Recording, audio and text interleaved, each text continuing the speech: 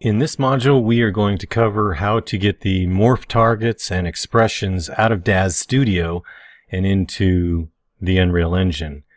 Now here's an example of some facial expressions and a simple animation that has been exported from DAZ Studio and into Unreal Engine.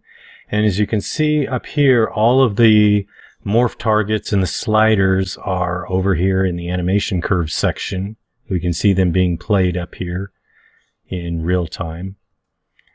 And down here are all the curves. So each one of these can be independently controlled. So you can control the eyes here. We want to do side to side for the eyes. They're right there. Squint the eyes.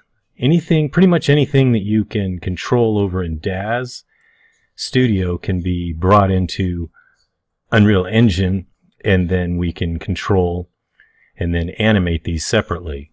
Because what we really want is we want the ability to have these curves here, these sliders and the morph sliders, and the ability to animate them. So this is what we want to do. This is what we want to accomplish. So let's hop over to DAZ Studio, and we will continue in the next video.